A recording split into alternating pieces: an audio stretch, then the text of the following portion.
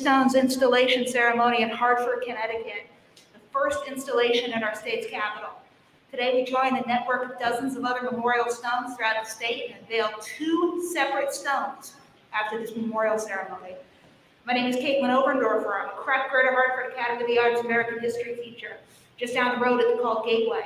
It's tucked behind the Thomas Hooker Brewery, which you wouldn't think so for a school, but just roll with me. We are here today with 33 total, of my 11th grade students across my American History class, 3 separate sections, and my coworkers who have stepped up to chaperone today's field trip, who belong to the history department primarily and our 11th grade AI and support staff.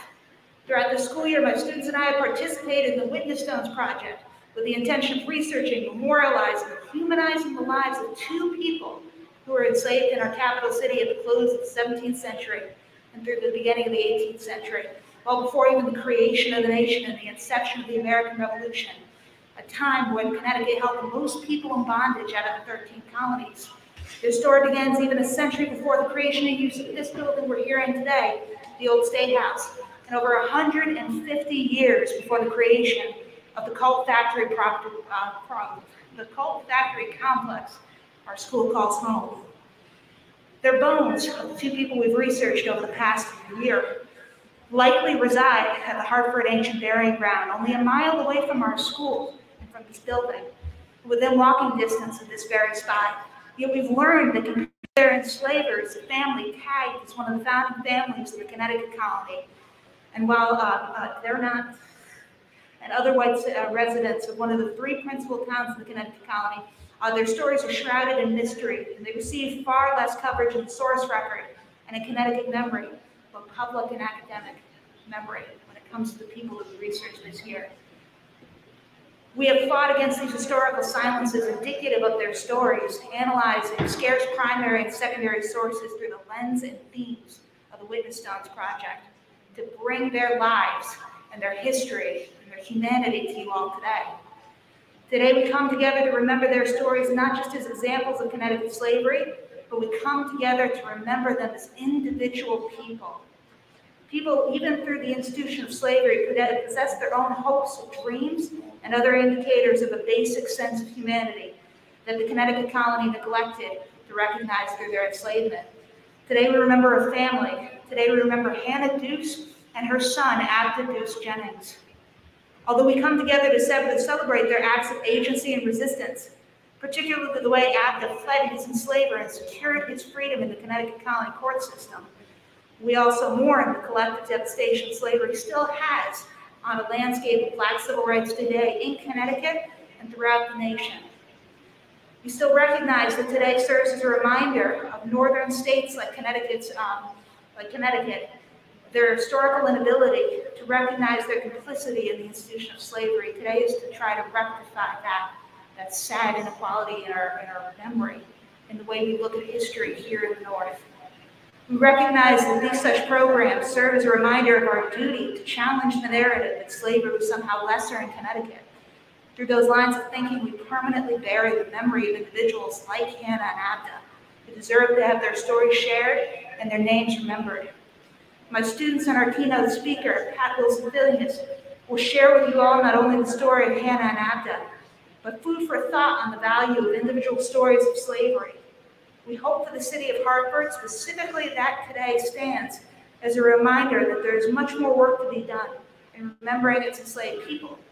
Their bones still rest unmarked and hidden in the shadow of the state's Capitol building. As a district that exists as an outgrowth of the Shep versus O'Neill case that sought to rectify racially based education inequality in Connecticut, we are humbled as a school community to take part in such a momentous day. As such, we are filled with gratitude and would like to extend our deepest gratitude to members of our community who made today's event possible and extended its reach through this live stream. The Old State House, first and foremost, has been so generous in lending us this space and this opportunity to live stream. Particularly, I would like to thank Sally Whipple, Jacob Warcraft, Marietta Garcia, and Ali Kapp for their assistance not only in today, but additional aspects of this Witness Stones program, and of course those of you here today from the Old State House staff who I haven't met in person before. The Graustein Foundation, The head of the Grasstein Foundation, David Adams, was kind enough to allot us a director's grant to make today possible, specifically the installation of 2 separate witness stones. Even though he cannot be here today, we remember his gratitude, his kindness, and his acknowledgement of the importance of this history. Central Connecticut State University, specifically not just for partnering me and our school with the Witness Stones project, that's specifically Dr. Leah Glazer I'm shouting out, but also Dr. Kathy Hermes, who did preliminary research on the ancient burying ground, and 300 plus people of color who resided there unrecognized. It is because of that preliminary research that all of us here today from my school were able to delve into the stories of Hannah and Abda. I want to thank Center Church, and that includes not only Reverend Liza, who has a beautiful last name that I'm about to butcher, Arlenho. I practiced this morning, and it's gorgeous, and I am not living up to that. Thank you very much. Reading on, anyone here today from the Center Church, or anyone here today we're going to see later on from the Center Church, again, we extend our kindness for them allowing us the space to install 2 separate witness stones when we otherwise would not have been capable of doing that today. So we recognize their time, and again, their acknowledgement of our mission and vision. We would thank our keynote speaker today, Pat Wilson-Phineas of the Witness Stones Board, 9th generation Senate of Connecticut enslaved persons, accomplished educator and activist whose background goes on far longer than I can give it justice. I'll let her do that later. But again, we were going to figure out that she's a wealth of knowledge, charisma, enthusiasm, and we're thankful for her presence here today. Dennis Culleton of the Witness Stones Project for making this experience a reality, for all that you've done in creating the Witness Stones Project and extending it to our school and dealing with yours truly for extended periods of time. My students will tell you that's certainly no easy feat. I urge other educators to strongly consider partnering with the Witness Stones Project as we have. It is a humbling experience and an immeasurably valuable one to share with my students, and I'm deeply appreciative of what kind of mark that's made on our school year, and an otherwise very difficult one when during COVID we haven't had the opportunity to have outreach efforts of this magnitude. Last but not least, I want to thank my 11th grade students, and this one's going to be sappy, and I'm going to turn it over to our keynote speaker, but you guys don't listen. I want to thank those 11th grade students both present with me today and those who are still tucked away at our school. In completing this project, we've taken a step towards rectifying a gap in Northern public memory of the existence and impact of slavery, specifically in the North, but of course across the United States. You have illuminated the stories of 2 individuals who, they've received fleeting mentions in the source record, have not received the intensive introspection into their biographies other colonial members of Hartford have received until, of course, Kathy Hermes, Dr. Kathy Hermes' efforts and our own research that built on that foundation. We are the first installation ceremony in Hartford. Collective action in your work does matter. It's tangible. It reminds us this history we remember and celebrate is not only a conscious decision, but this celebration makes an impact on the reflection of our society. I hope this is the first of many instances you have to pause and reflect on the stories we find throughout our communities of work and life, and wonder what they say about our societal values and whether or not these values can be expanded on to meet the demands of a history that needs to be told. I urge you to remember that our own school comes from a reevaluation of inequality expressed in our capital city. It is inequality that brings us here today in more ways than one. As your teacher, I've watched you grow throughout a very difficult school year as students, as public historians in training, and as human beings. I would like to take the time for you, or a time to thank you for working, rather, with me this year and taking risks that extend beyond both of our comfort zones. I would like to publicly say, immortalized on this live stream, that I'm eternally thankful I got the chance to be your American history teacher. I'm not going to choke up on a live stream.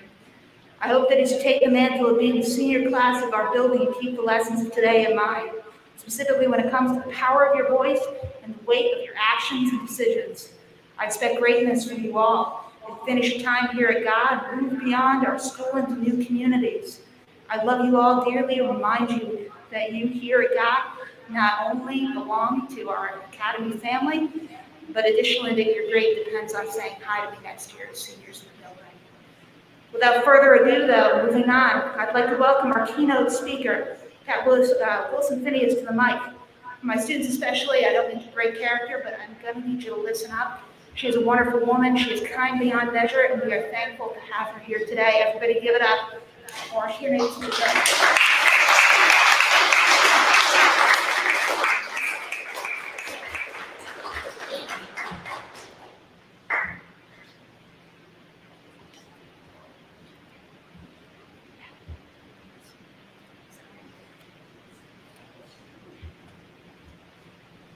Thank you very much, Ms. Overmine. She's a wonderful teacher. I only had a few minutes to talk to her on the telephone, but you are so lucky to have someone with that level of enthusiasm and courage and interest and dynamism.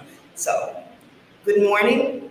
I'm happy to be here to appreciate the life of Hannah and Abda, one largely of injustice, but ultimate survival. More especially, though, I'm here to celebrate you.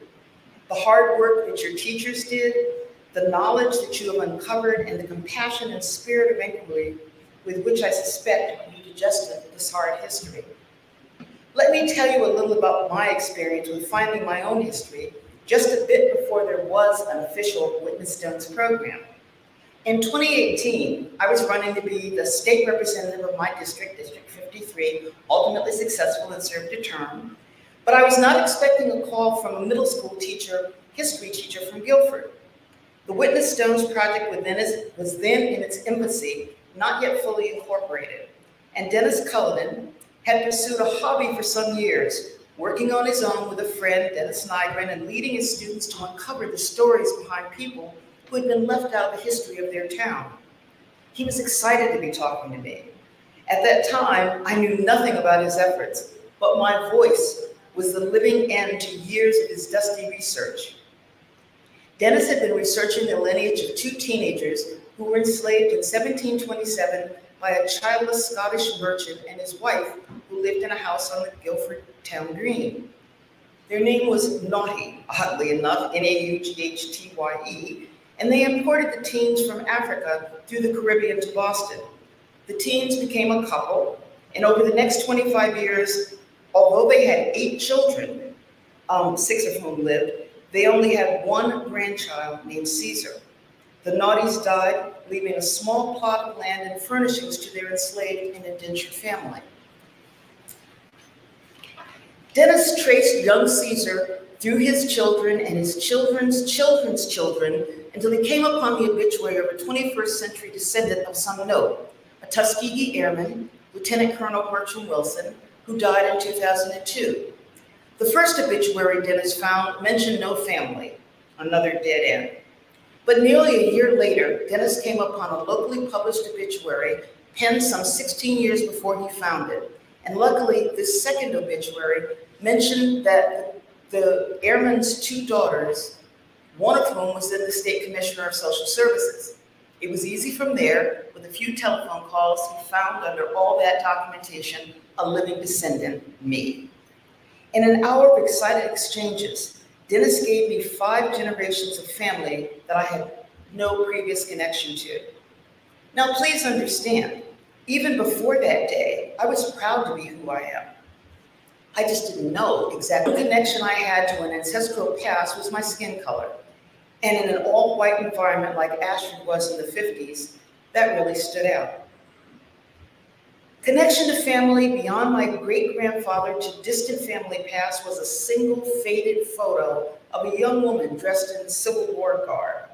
She looked neat and proper and well-dressed and secure, almost too much so, I thought, considering she could not have been long out of slavery. I wondered who she was. My family called her Aunt Delia, or Miss Dealey, ultimately. No idea of her real name or relationship, but oddly, she looked just like my sister's daughters. We used to tease them about it. A curiosity.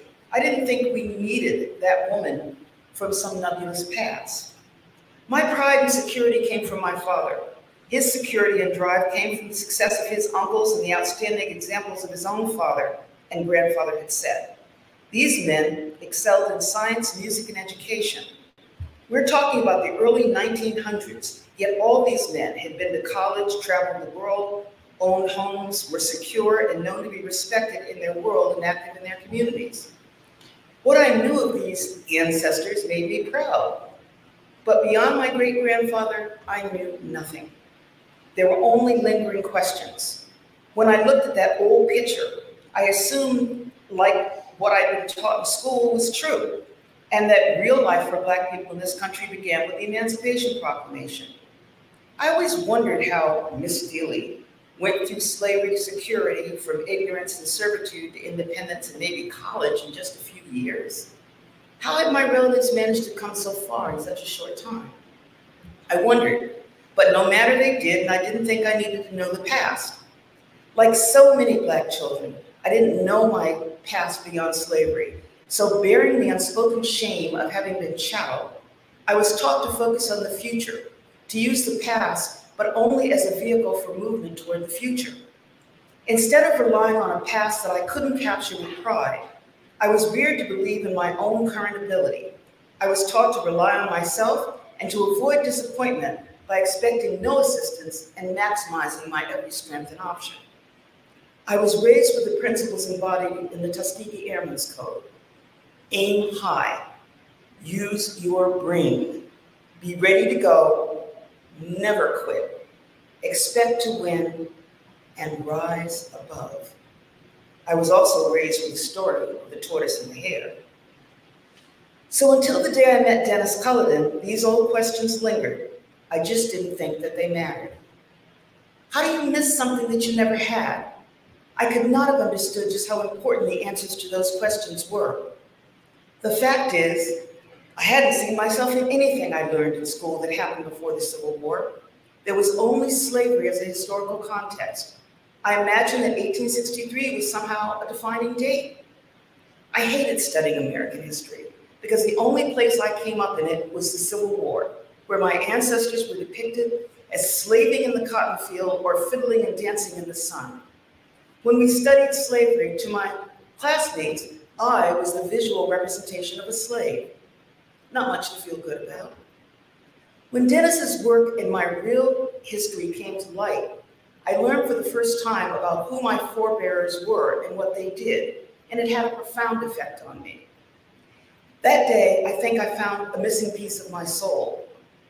I learned that yes, my ancestors had been enslaved here in Connecticut, but during those years of enslavement, family members had become a slave king and a factotum, fought as a freedman in the Revolutionary War, been fiddlers and spinners, been memorialized in biographies and memoirs. Some became literate, owned and passed property on to their families. Some became ministers, one of whom mounted a movement to find homes in Africa for former slaves. And all of this, or most of it at least, well before the Civil War began. And I learned that that old picture of Miss Dealey was actually my second great-grandmother, Ardelia Burks Wilson, and that she, while somewhat older, was in the same graduating class at Hampton with Martin Luther King's mother. I was amazed. You might wonder what the significance of finding my family's history was at my age. If you don't know your full history, you cannot know your full value. And this is as true for a nation as it is for an individual. Do you ever hear Mika Brzezinski on the morning news or talk about the Forbes list of know your values and its importance to women in the forever fight for opportunity and equal pay with white men? Knowing my history gave me a new and greater measure of my value. The gift of my history changed me. Knowing my history expanded my horizons. It increased my commitment to this country. It anchored me. Of course, some facts made me mad and some of it made me sad, but ultimately I was reoriented and invigorated by this knowledge. The new knowledge changed the way I looked at myself and what I saw as my purpose. It made me appreciate my place in the history of this country. I am the 9th of 11 generations of an American family. Knowing this gives me a sense of belonging, ownership, and entitlement, not just to a family legacy, but to this nation. This knowledge made me love America more because I realized how very deeply I was already invested. How dare someone suggest that this land is not mine? My experience in school hadn't given me that investment. You see, everything I'd been taught in school led me to feel that America was my country essentially by default, that I always felt somehow that I was a lesser American. Why else would I see myself in nothing taught to me about this country? Why else would kids tease me that I should go back to where I came from? With this knowledge, I know that America is mine because 300 years of my ancestors' sweat and tears earned her for me. My people didn't inherit America. or get their rights as squatters or through land grants freely given to others. They earned their place in our history and in this land with their blood, and they shaped and fought for America's existence and freedom at a time when their own was denied. The patriotism that my father, a Tuskegee Airman, demonstrated by fighting in 3 wars, not just World War II, but also Korea and Vietnam. It's not a new theme. Black men have had to fight in order to be allowed to fight and to die in the name of this country, just to be treated as though we don't belong. Having to fight in order to fight for this country is not a new theme for Black people. Why is this? Think on that issue for a moment. Factual historical information made me grateful that I was born in a time when I could control my own destiny and that I am strong enough to cherish the lessons of a time when I could not. I'm grateful that I live in a country with the honor and endurance to want to learn and grow. Learning my history made me proud of all that my forefathers bore and built. It made me curious about what else I do not know, and it made me want to uncover, discover, and share. It made me want to grow what I know and learn more about where others are coming from.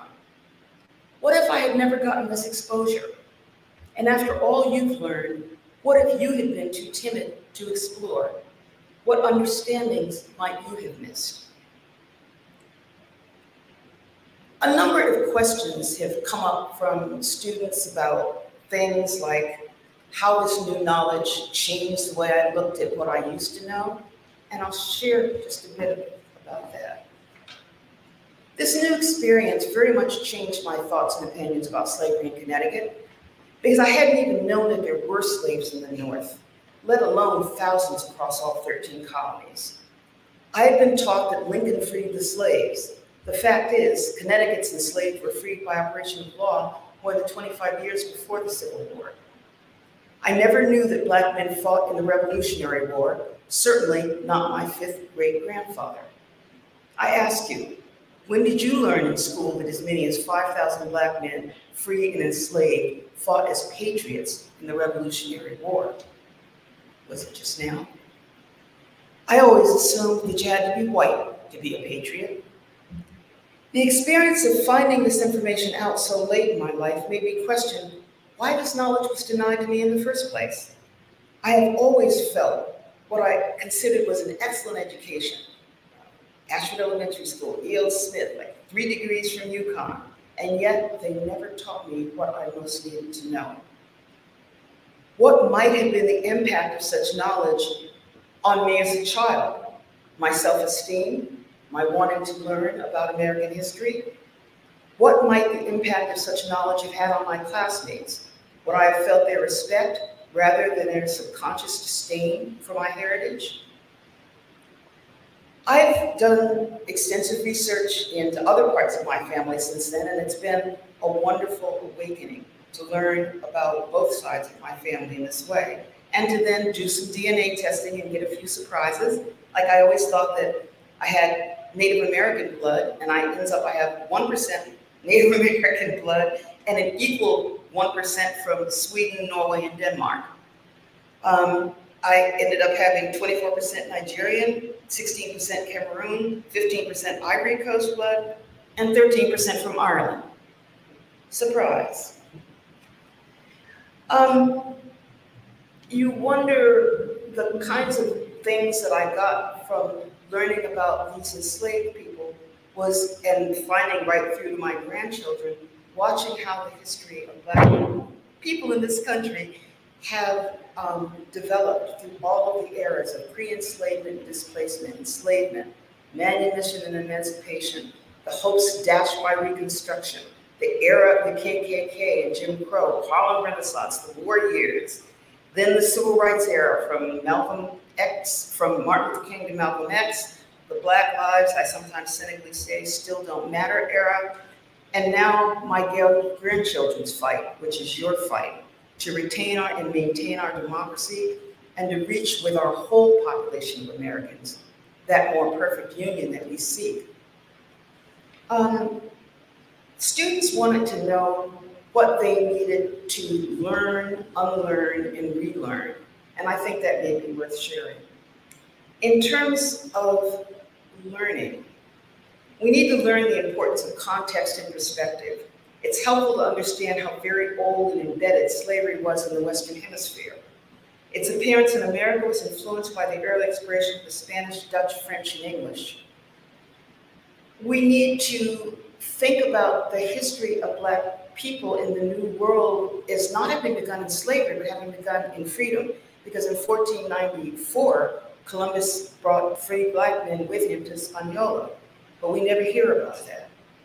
We need to recognize that ongoing impact of slavery and subsequent state-sponsored barriers to equal protection and opportunity continue to this day. Think about disparities. Look at the overwhelming evidence of documented gaps in outcomes between Blacks and whites. There are extensive gaps in wealth, health, education, and opportunity. There's a disparity in home ownership, insurance, banking practices. There are disparities in maternal and child health, and overemphasis in criminal justice, i.e. mass incarceration, and the regular denial of civil justice, voter suppression, bird watching while Black. We have to unlearn the fact that in the world, we don't capture those words, all men are created equal. We don't capture the meaning of them. And we have to unlearn the way we look at society, because we tend to look at it through the vision of white supremacy. We tend to, we think about we think about manifest destiny, and we didn't realize that that wasn't directed to everybody. It was only directed to white young men. They wanted to go west. Everybody else was denied. We have a tendency toward the distortion that sees America and American history as the origin story of its landowning founders instead of others. And we tend to ignore the cultural aspects that Black history is about. We think of Black history as, well, it was free labor, and isn't that a shame? We don't think of the things that we never hear about. Did you realize, for example, that patents by Black people are held for dry cleaning, refrigerated train cars, ironing board, folding beds, street sweepers, traffic lights, HVAC systems, the heat and cool that we feel in our house, home security systems? All of these were invented by Black people and patented by Black people. And how many of these things do we hear about? We have to relearn the importance of civic engagement, because that is the key to all of our survival. And civic exclusion, the problems it creates, the way it will destroy our society, is equally important to know. We need to relearn that history is being made every day and that you are making it. You have the power and the duty and the right to correct wrongs that are made and to make things better for your children and grandchildren. And we need to relearn that simple aspiration that we pledge at every public gathering, but whose basic aspirations is being forgotten. One nation, under God, indivisible, with liberty and justice for all. Now, in light of the time, I would go on. I'm an old teacher. I could talk for hours. I won't. I would rather end here, find out if you have any specific questions that you'd like me to address, or move on to the program. Anything anybody wants to say? No? Oh, please. I can't hear you, I'm just... 68. So, or it's almost 69. So yeah, it was about 3 years ago. And for all of this time, not having had that is a real detriment. I mean, I did fine, and people would say, well, you look like you did all right to me. It's inside that's missing. It's that constant need, running, trying to catch up, never feeling quite good enough, and always being maybe better, but not knowing it. That's where you get it, inside. Please.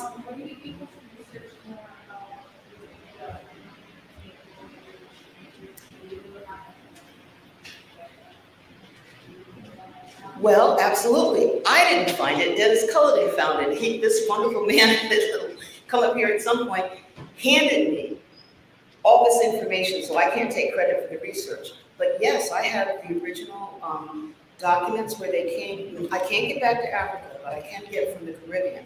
So I have the slave ships where both Montrose and Phyllis, who were my forebears, came and went to Boston. I've got the paperwork of the various deeds and property that were left in them and property that they left to their family. I've got all the manumission documents. And in fact, I'm struggling or hoping to use this information to create a curriculum that ties, in much the way other Witness Stones Project do, ties the backstory to my family, because it was kind of the origin story for the Witness Stones program, in the sense that the original research that Dennis did was just happened to be on my family. And so when he found a living descendant, he was especially excited, because usually, you don't. But think about this. Everybody comes from somewhere. Every person in here has a history, has ancestors, made a contribution to this country. And we all need to claim it, recognize it, cherish it, and incorporate it into our lives. That's what America is. And I'm so glad that you all had an opportunity, to do this. So let me just close with a couple of thoughts about Alpha, if I can find my questions here. I guess I just wanted to say that your legacy, in some ways, of this class is leaving those stones in the ground, because every time you lay a stone, it makes place for remembrance. So I thank you and your teachers for your work, your questions, your diligence, your compassion, the generosity of your spirit, and I thank for your willingness to grow, because Hannah and Abda, as tragic as their life was, would be proud to know that so many years later, their unrecognized lives could mean something. Hannah would be glad that the injustices done to her are finally recognized. And your recognition gives them dignity that they didn't have, or that they had in their souls but were never given in life. You recognize their accomplishments, and by lending them your voice, you gave them one. So as one single representative of 1 million unknown descendants, I want you to know that your work has, in important ways, not just affected their past lives, but I think that you have made us all stronger because of your work and because of your growth.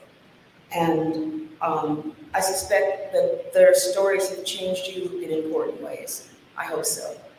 And I thank you for your attention.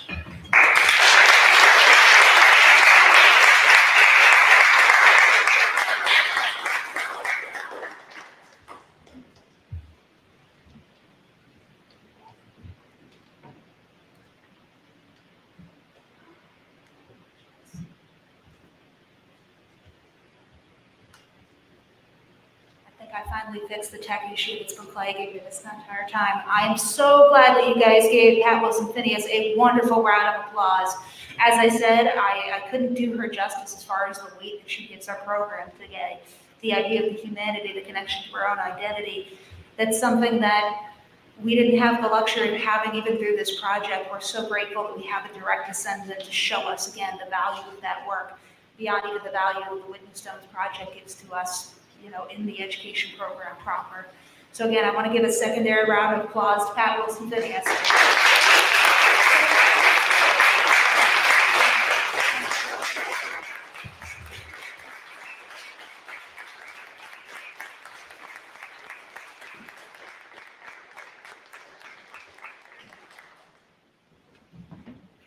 It's our juniors at the end of the year. I'm tired too. I want to sit down. Trust me, they love this. All right, now comes our presentation, and I want to turn it over to my students. They have, again, as Pat Wilson-Phineas said, grown in immeasurable ways, not only through their project, but through their experiences this year cross-curricularly that ties to the Witness Stones mission and vision. I would like at this time to welcome to the mic my Keystone student speaker, if you will, Julia Alea, who has taught me a thing or two this year. Everybody give a round of applause.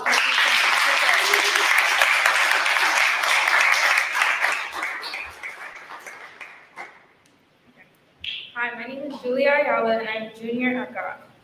I went to Cromwell, a predominantly white district, from 2nd to 8th grade. The switch from a Cromwell school to a Craig school was huge. At first, I was uncomfortable and uneasy, but God started to feel like a real community. As a kid, learning about slavery was always such an uncomfortable thing, considering I was one of the only children of color in the room. It was awkward. But in Miss O's American History class, it was different. I was comfortable and engaged, and so was everyone else in the room. This year, we talked about slavery in Hartford, Connecticut. A topic often neglected or forgotten about because, after all, Connecticut was a part of the Union and against slavery. Right? No.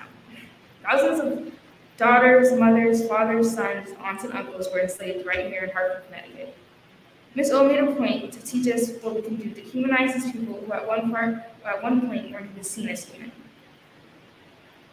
A family we highlighted was Hannah Deuce, and a mother who was raped by 2 white men and their son Abdul Deuce Ginnings, the result of his mother's assault. Instead of bringing her rapist to justice, all the 2 men had to do was pay a fine for foreign vacation, while Hannah was publicly whipped.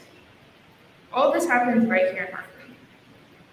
In class, we learned about the family and their story to humanize them, give them back the power that was taken from them. At one point, we compared the family trees of Hannah and her enslavers. When it came to the white family, we could track years back. When it came to Hannah and Abda, we knew close to nothing. The family tree shows lack of respect and sense of humanity they didn't have for the family. All of this happened right here in Hartford. When we looked at Abda's probate records and compared to his first and second enslavers' probate records, we saw the same kind of inequality. Even after Abda won his freedom instead of for his own humanity, he still never gained the kind of wealth or freedom as his enslavers. Right here in Hartford, we can still visit their graves and see their impressive carved headstones that were likely bought through wealth Hannah and Abda helped create for their enslavers.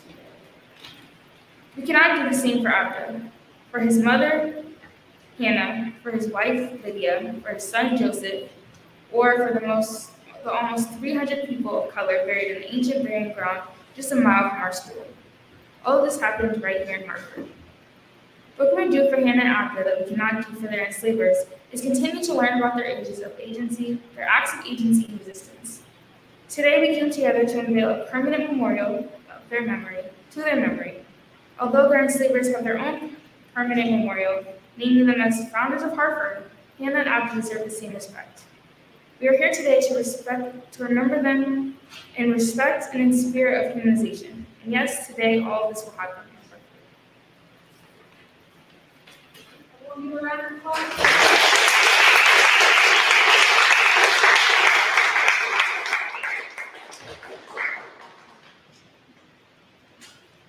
Oh, I'm gonna cry when these guys graduate. It's not gonna be pretty. I would now, on a happier note, like to welcome to the mic my student Caitlin. Please pronounce your last name, Caitlin, before I push it. I can still mess that up. Who I have lovingly dubbed Caitlin Jr., which is easier to say. That's my first name too. They will share with us a brief synopsis of the lives of Hannah and Abda. Please give a round of applause for our student speaker, Caitlin.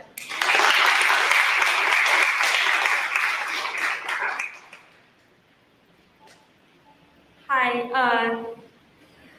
I'm Kate Kapisa-Sheehan, and this is the essay I wrote for the Witness Stones project. In Hartford's ancient burial ground, 2 unmarked graves speak to the legacy of Connecticut's slavery. These are the graves of Hannah Deuce and Abda Deuce Jennings. Over the last month of my American history class, we have been learning about the story and legacy of Hannah. In addition to the legacy of slavery in Connecticut that we need to confront, we also need to humanize the enslaved like Hannah Deuce. Hannah was a person who was enslaved, assaulted, humiliated, dehumanized, and at the end of it all, didn't live to see her son a free man or meet her grandson who was born free. The history of her endurance and the courage of Abda is a story that needs to be told in order to accomplish the aim of recognizing slavery as a whole and restoring the humanity of individual lives. When people think of the enslaved, they often think of southern states, not Connecticut. This state has a long and untold history with slavery. As of 1776, Connecticut had the highest number of enslaved out of the 13 colonies, just over 5,000. In 1784, and an emancipation plan was put into action, though the state was slow to free enslaved peoples to protect white jobs. By the year 1800, the Connecticut population of enslaved peoples was 1,931. Slavery in this state didn't end officially until 1848, long after its fellow southern states. Hannah and Abba's story shows the undiscussed slavery in the North. Hannah Deuce was enslaved in Hartford, Connecticut, the state's capital city, in the late 17th century by James Richards and later his son Thomas. These two men were also considered central founders of the Hartford leg of the Connecticut colony. In 1673, during her enslavement by James Richards, two white men, John Jennings and William Hadwell, sexually assaulted her. She soon realized she was pregnant as a result of the assault, later giving birth to her son Abda. Though it is unknown which man is the biological father, he was given the surname Jennings. Upon going before a judge, they did not think her assault was a crime, given that she was considered property. Instead of getting justice for her, the court decided to charge all three with sex before marriage, giving them a choice between a fine or being publicly whipped. Given that Hannah's rapists were well-off white men, they paid the fine. Hannah, on the other hand, was an enslaved young woman who could not afford it. She was ultimately publicly whipped and humiliated, published for the unthinkable act committed against her. Though the injustice followed her son, he tried to right that legacy.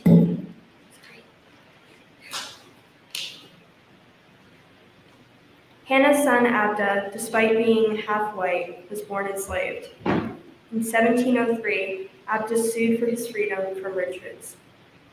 Abda escaped from Richards 2 times to get to court, with little help from authorities. He used his parentage, his mother's rape, and the fact that he was a Christian as reasoning for why he should be a free man. Even his wife, Lydia, testified while pregnant with their son, Joseph. After long debates and Richards treating Abda like he was a possession to be owned, the court case finally ended. Finally, Abda Deuce Jennings was a free man. Hannah never got to see her son free or meet her grandson Joseph, who was born free. Even though it wasn't much, upon his death in 1709, Abda owned a few possessions of his own, though not nearly as much as his enslaver did at the time of his death. His son had his own home and a few possessions at the time of his death, doing slightly better than his father in that respect. Though Joseph Richards, the son of Abda's enslaver, did even better than his father at the time of his death, only furthering the wealth gap between the two. The Deuce Jennings family is the very embodiment of agency and resistance. Hannah persevered, and even though not much is known about her historically, we know she had immense courage. Abda fought extremely hard to be a free man and to use his mother's assault to change their family legacy for the better. Joseph went on moving forward despite living in the U.S. as a black man. Their stories deserve to be remembered, taught, and understood. Hannah did not get the respect and justice she deserved when she was alive. The least we can do as a country, a state, a town, and a school is to tell her story now. Thank you.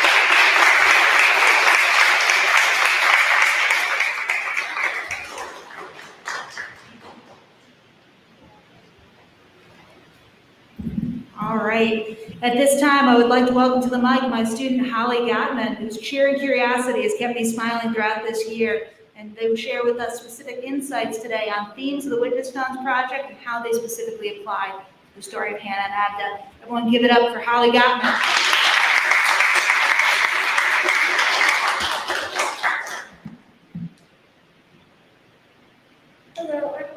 and I'm in Miss O's A5 class, and I'd like to talk to you today about the treatment of the enslaved, the economics of slavery, paternalism, dehumanization, and agency and resistance.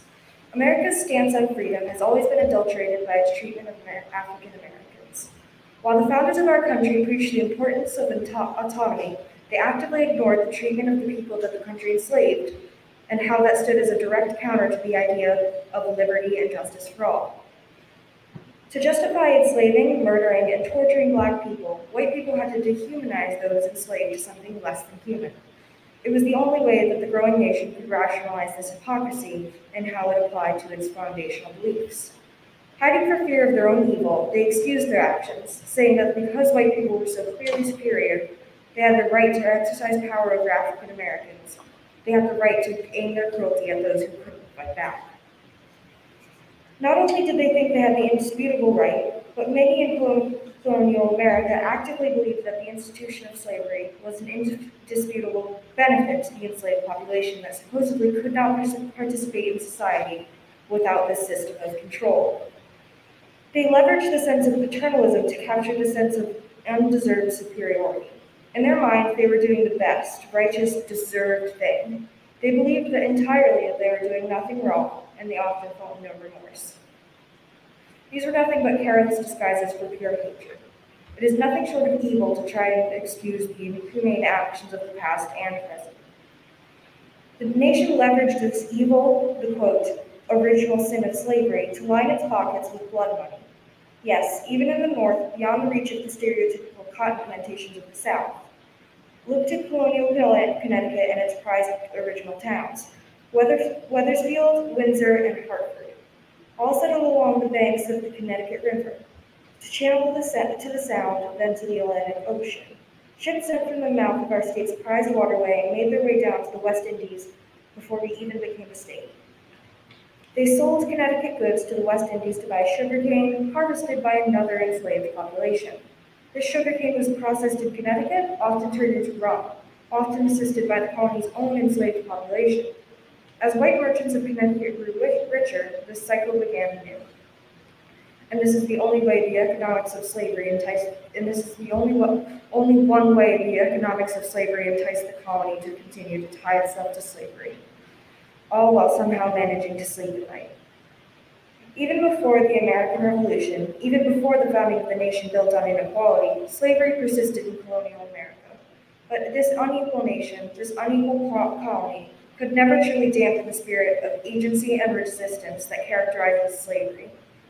Even though we don't often learn of the individual stories of the enslaved, and instead learn about dehumanization, paternalism, the treatment of the enslaved, and the economics of slavery as the larger, faceless themes, stories of individual people and their individual expressions of agency exist.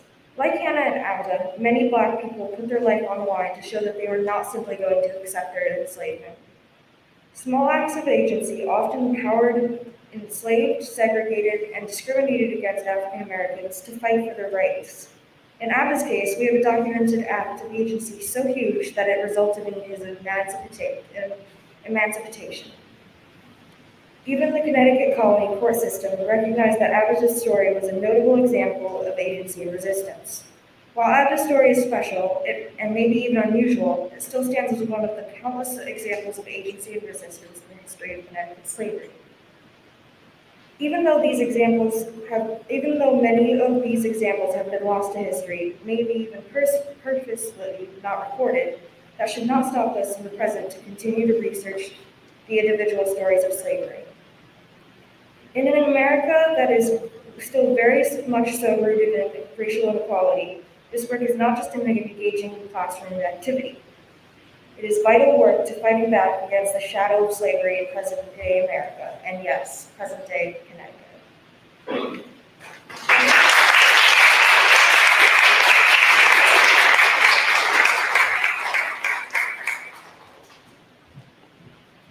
These guys are better public speakers than I am.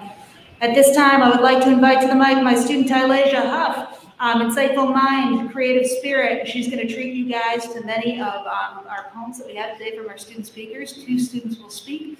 those poems, just as an addendum, if you're familiar, with the manumission Requiem, Fortune's Bones, by Poet Laureate Marilyn Nelson. Some of our students pull from that literature, so we might have something to look up later. At this time, everyone give it up for Talia Huff.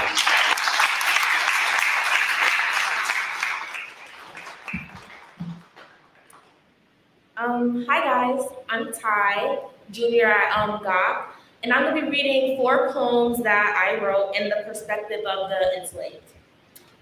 So, I am Hannah Deuce. I am Hannah Deuce. Sorry. I wonder why I'm being enslaved, just because of the skin color that is pure beauty to me. My skin is brown and cocoa. It is rich and pure. It is my beauty. I hear commands against me constantly. I am dehumanized against my own will, having to always follow the directions of another who is in control of me and my body. I see the men who touch me sexually, not letting me get away. I am forced. I want to be free to live my own life. I am Hannah Deuce. I pretend to be okay to myself because there is not anything I can do to escape these men. I feel hurt that they treat me like an animal rather than a human being because of my race, which makes me who I am. I touch the work that they should be doing, that they have me doing for no cost, profit, or pay. I am their hard worker for their laziness. I worry that I'll never be able to gain justice or have my peace. I cry plenty of tears because I am so tired of not having my rights. I am Hannah Deuce. I understand that unfortunately, this is the world that I am living in today. I say all the time how this isn't fair, and how I, as well as others, will never deserve this. I dream to one day have a life of my own that's actually worth the living that I want to have. I try to stay happy and have as much joy as I can. I hope that they will soon learn how to accept that there is difference within all. No one is going to be of the same race or color. We shall all be treated equally. I am Hannah Deuce. The next one is To My Child. I didn't ask to have a child this early and unwillingly. I was raped, taken advantage of, and used. The moment when I got touched and sexually assaulted by him proved the involuntary paternalism done to me. It was for my own good. This is what they wanted me to believe in my head. I had my baby young, my baby who I gave the name Abda. Abda, I promise to be the best mother regardless of any circumstances we are in. I hope that one day you will be free to live your own life and to be happy. To my baby Abda, I love you and I will do all I can to be the greatest mother I can. Escaping free. I want to escape this slavery so I can be free. I am a white and black man. Agency and resistance is what I will show. I am enslaved now, but I will choose to make my own independent choices. I will not give up on gaining my freedom. I deserve to live my own life since I know that's what my mother has always wanted for me. I will battle within the court system to gain the justice and freedom that I deserve. Escaping to be free, part 2. It is 1703. I fought to win my freedom against my enslaver Thomas Richards, and I finally won. He is one of the founders of Connecticut, and I won my battle against him. Now I can explore the world in my own eyes as a freed man. I can finally say that after years of fighting for my freedom, I am free.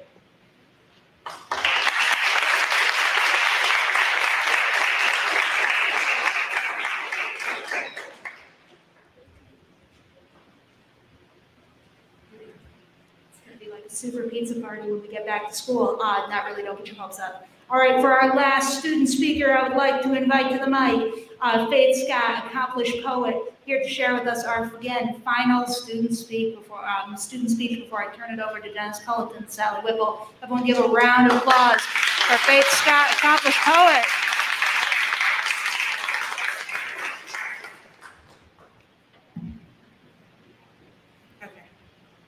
Hi everyone, my name is Faith Scott. I'm a junior attending, hold up, give me a second. Okay, so I am a junior attending Greater Hartford Academy of the Arts, and I have a poem that I would like to share with everyone today. And it is going to be talking about the struggles that not only Hannah and Abda went through in Connecticut, but also other slaves. The title of the poem is We. In a world full of scheming lies, where victims are criminalized and victimizers are king-sized, where we run in the night from typewriters and crime fighters, where the rocks remind us of our truth, down to our very roots, for we're slaves that are meant to be used and abused. We get used to rape and guns because masters and their sons see it as fun, but we work under the sun until we come undone.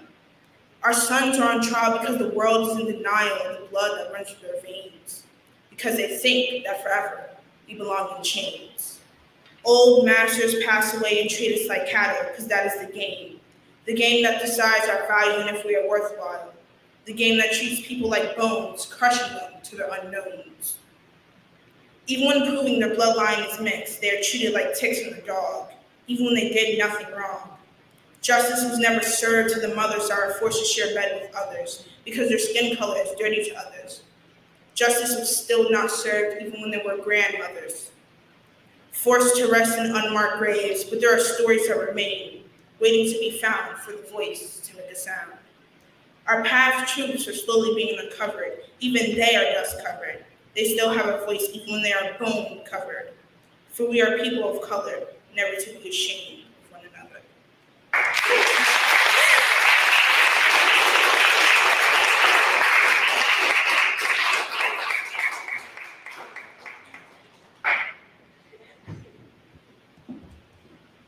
And that is the last of our student speakers, but again, this is only just an example of the work our students have done this year and the thematic units that linked with the Witness Stones project and built on its mission and vision. I'm going to give one last round of applause for my students, by my students.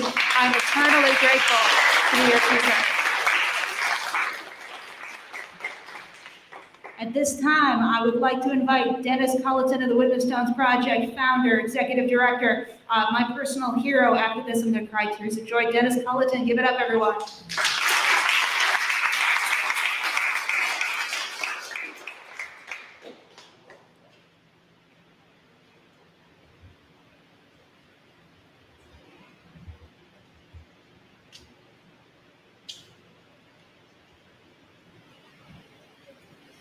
Hi.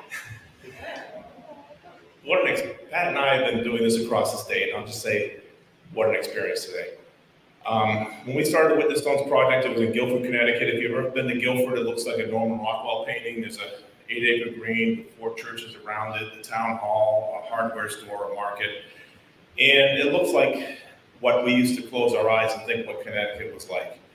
I grew up not far from here, near where 84 hits Massachusetts, and I used to close my eyes and think of colonial New England and think of, the Puritans, the people from England, maybe Scotland or Ireland, and maybe some indigenous people.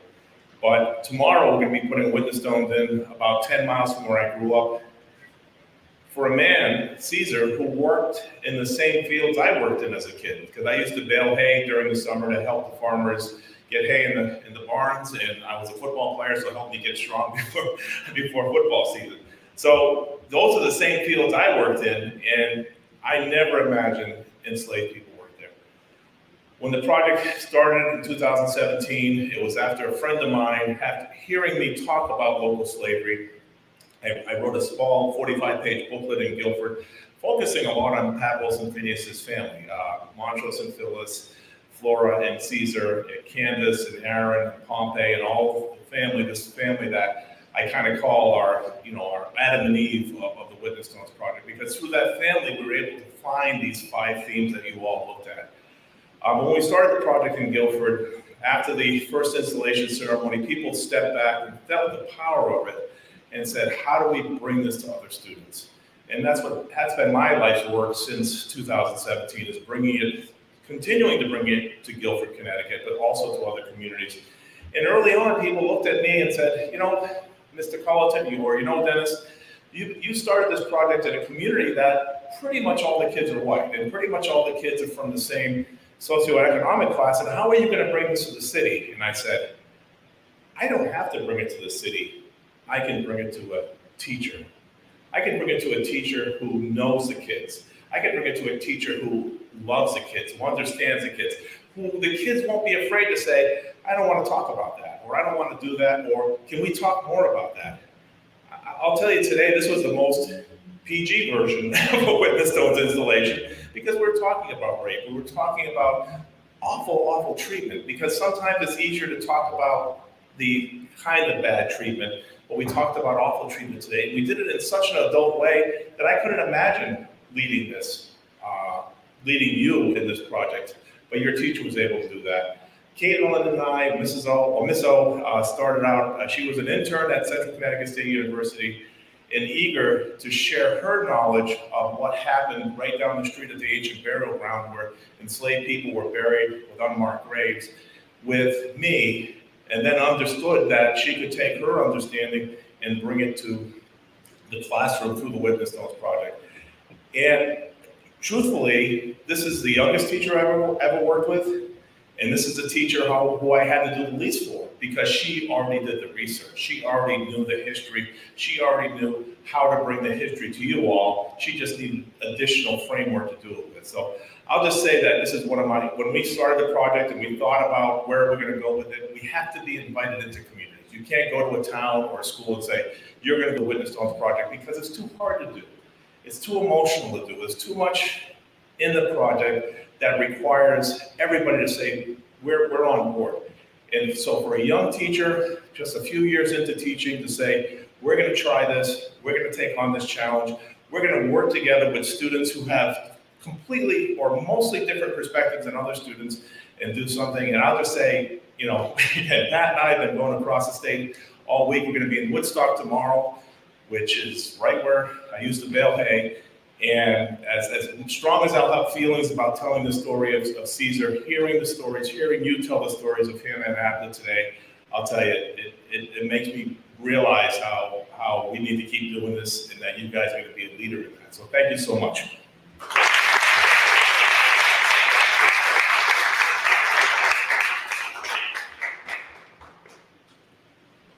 Hello, everybody. My name is Sally Whipple. I'm the Executive Director of the Connecticut Democracy Center at Connecticut's Old State House. And I wanted to say a few words to you about the place we're in today.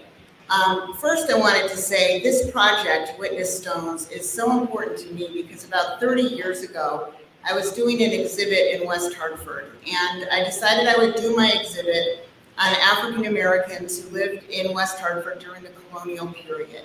And person after person told me there were no African Americans in West Hartford during the colonial period. But I started to do research, and I started to work with the West Hartford African American Social and Cultural Organization, and we discovered many, many people. And we were able to share their names and tiny fragments of their lives with other people through that exhibit. And we were able to explain that yes, slavery did exist in Connecticut, and that there was very little information available about it at the time. In fact, I could only find 2 books around 1990 that really spoke to slavery in New England. One was written in the 1940s, and one had just been published. So this is a very important project to me. The work that you're doing is critical. When I started the exhibit, working on the exhibit, I found a narrative written by a man named James Mars. James Mars wrote in his narrative that many people living on the stage of life did not know that slavery ever existed in Connecticut. And he wrote that in 1868, just 20 years after slavery was abolished in Connecticut.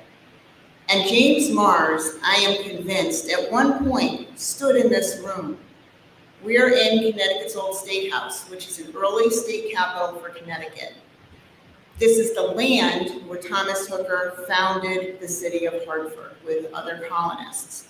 So this land and this building have long histories.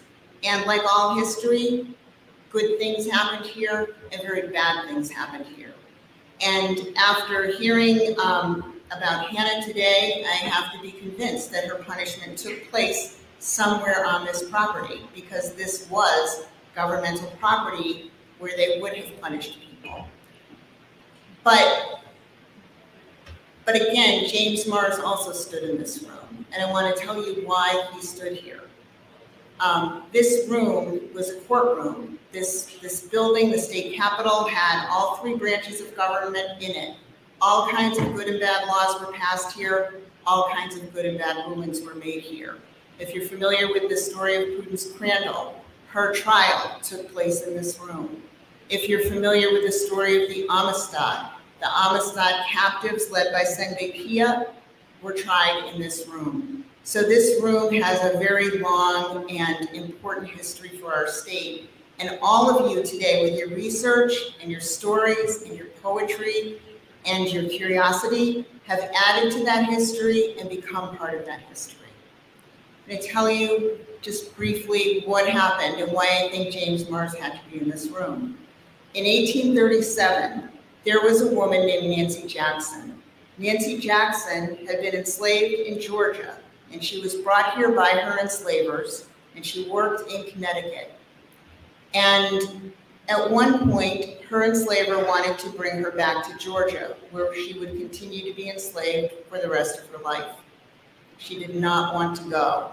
And she approached James Mars, who was a Hartford community leader. And he worked with other people in Hartford, other Black families and leaders in Hartford to secure her freedom. She came to this room for her court case, and she actually had to come face to face with her enslaver when she was suing him for her freedom. And the story that James Mars told was that Nancy Jackson had morphine in her pocket. And if she lost the case, she was going to take it and kill herself right in this room. Nancy Jackson won her case. She won her freedom. And she did that through the court system. She didn't do it on her own. She did it with the support of the Black community in Hartford, with people who walk the streets we walk today, who walk the streets that Hannah walked. And I think one of the best things that you're doing, that Witness Stones is doing all over Connecticut, is helping people imagine what these places were like over many, many years. There are many, many layers of history. There are many, many layers of stories, sad and heartbreaking and joyful and wonderful. There are stories of agency and resistance. There are stories of oppression, and they all mix up to make our history. And what you're doing is putting those people back on these streets, helping them tell their stories to other people as they explore Hartford and live in our city. And that is the most important work you can do. So I would put you on the pedestal where I keep James Mars and Sengbe Pia and Nancy Jackson and all of the others who have come before you. And I will tell you that now that we know Hannah's story, we will tell Hannah's story at the Old State House, because it's an important one for people to know. She walked these streets, she walked this property, and people need to know that. So I really thank you from the bottom of my heart for all of the work that you've done to breathe life into the things that we see around us and to make a difference so that people can better understand our world and to make better decisions for the future. Thank you very much.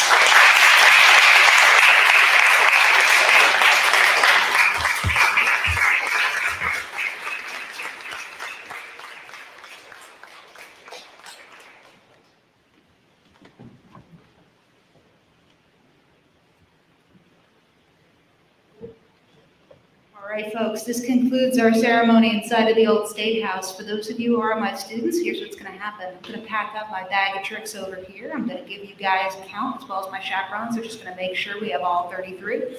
We're going to move over to Center Church. It's about a 2-minute walk, so before we leave this building, if you'd like to use the bathroom, please say hi to one of our chaperones, all right?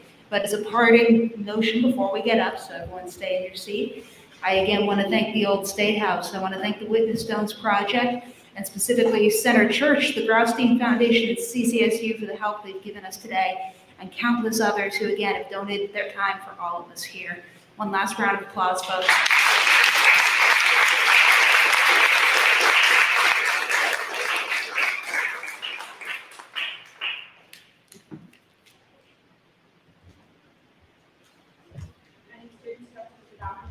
Room.